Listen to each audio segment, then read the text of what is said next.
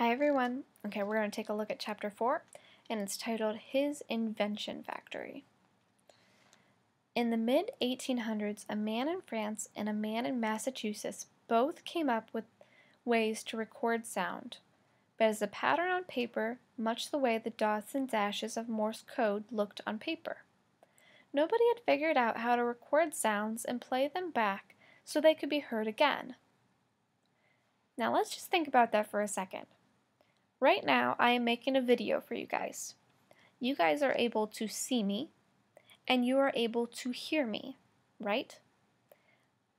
What they are doing is just trying to figure out how to make sound be able to be saved and recorded so that someone can listen to it again later. What he's trying to do right now leads way for everything else that we have today. It's very, very cool, guys, because we didn't have stuff like this way back when. Let's read a little bit more about it and see what we can learn. Let's see. That's what Tom wanted to do. He had an idea, but he didn't know if it would work. He had drawn some rough sketches, but that was all. For 8 months, Tom and his team kept working on his idea for a phonograph. They were working on other inventions too. They were not in a big hurry, but then an article appeared in the important magazine. In important magazine, Scientific America. It said that Thomas Edison had invented an amazing machine. It played the human voice. A wonderful invention, they announced with great fanfare. Tom knew that everyone would be asking to hear his amazing phonograph. Now, Tom was in a big hurry. Had someone in Menlo Park told a reporter about what Tom was working on? Maybe. Tom didn't mind. Maybe he even knew who had told the magazine about the phonograph. He liked publicity, but now he had to make his phonograph. And soon. So he hadn't even made it yet, and someone said that he did. What? It was November 1877. Tom sat down and did another rough sketch. He gave it to his best mechanist, I think that's the way to say it. Anyone else might look at the drawing and wonder how to follow it. But his mechanist was used to Tom's sketches. A week later, he came back with a model. Okay, so let's look at Tom's sketch. Right there.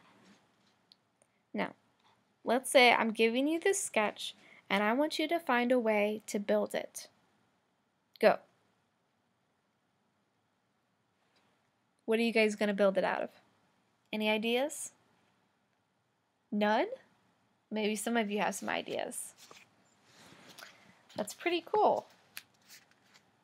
The model had a long screw with a handle on one end. The screw ran through the middle of the metal cylinder wrapped in tinfoil. On either side of the cylinder was a metal disc with a pin and a short hollow tube. Tom leaned towards the machine, turned the handle, and spoke into one of the tubes as the cylinder moved along the screw. Mary had a little lamb, its fleece was as white as snow, and everywhere that Mary went, the lamb was sure to go. The sound of Tom's voice made the metal disc with the pin vibrate and scratch a sound pattern on the tinfoil. When he stopped speaking, Tom pulled the pin away from the cylinder. He turned the handle in the opposite direction and moved the cylinder back to where it had been. He put the pin on the other side against the cylinder. So let's take a look at some pictures to figure out what is he doing. What are they talking about? So right there, there's a tube right there, and we can see that he is talking into it. So kind of like, think about the computer. I'm talking into the computer, and what it is doing is this machine, when you rotate it, It is putting little lines to record what you're saying. Okay? Now, to record, it says right here, let's look at the picture.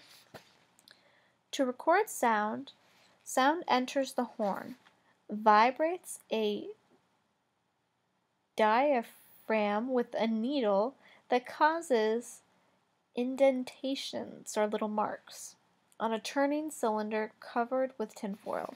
So it makes those little lines. To play back the invention on the cylinder, you need the needle and the diaphragm on the opposite side.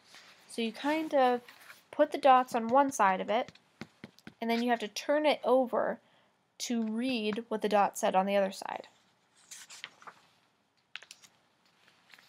Now is the big moment. Tom turned the handle again.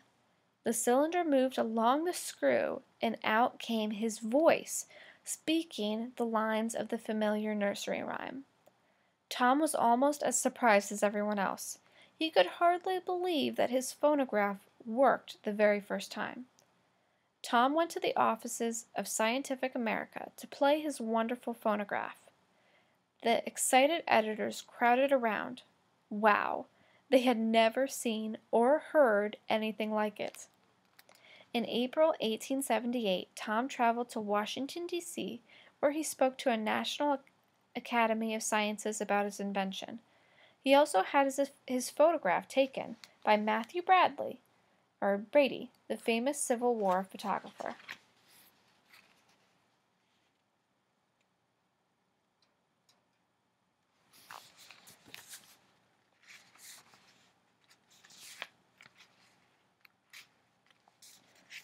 Let's read a little bit about Matthew Brady.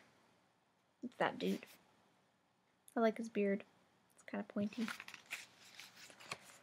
Matthew Brady studied photography in New York City under Samuel Morse, the inventor of the telegraph. He photographed lots of famous Americans, including Abraham Lincoln. He took one picture right before Lincoln became president. It took Brady about 15 seconds to take the photograph. Lincoln had to wear a clamp to hold his head perfectly still, otherwise the photo would look blurry. During the Civil War, Brady was the first photographer to take pictures of battlefields. After a long day of meetings and receptions, President Rutherford B. Hayes asked Tom to come to the White House. It was 11 o'clock at night by the time he got there. The president was so impressed with Tom's phonograph that he made Mrs. Hayes get out of bed to hear it. At first, Tom thought companies would use the phonograph in business. He saw it as a kind of dictation machine for writing letters. Businesses did use it. It was called the Ediphone. But during his lifetime, Tom saw his phonograph popularity grow in ways he didn't expect. There was a big demand for music, in concert halls and in penny arcades. For 5 cents, several people could listen to a song at the same time. Soon people wanted their own phonographs at home. What kind of music devices do you guys have at home? What kind of music things do you have at home? Imagine if you had to use something like that to listen to music. Years later, Tom wrote in an article about all the ways the phonograph might be used one day. He saw far into the future. He even predicted audio tapes. He called them talking books. Tom was always working on more than one idea at a time. Perhaps he didn't pay as close attention to his phonograph as he should have. His company, the Edison Speaking Phonograph Company in New York City, made and sold phonographs using the cylinders, but other companies went on to develop a more popular machine. It used flat discs called records. Has everyone heard of a record player? Very, very similar. When they're making the records, they have to make those indents. Isn't that cool? Tom was only 30 years old when he invented his phonograph. At that young age, he became known as the Wizard of Menlo Park.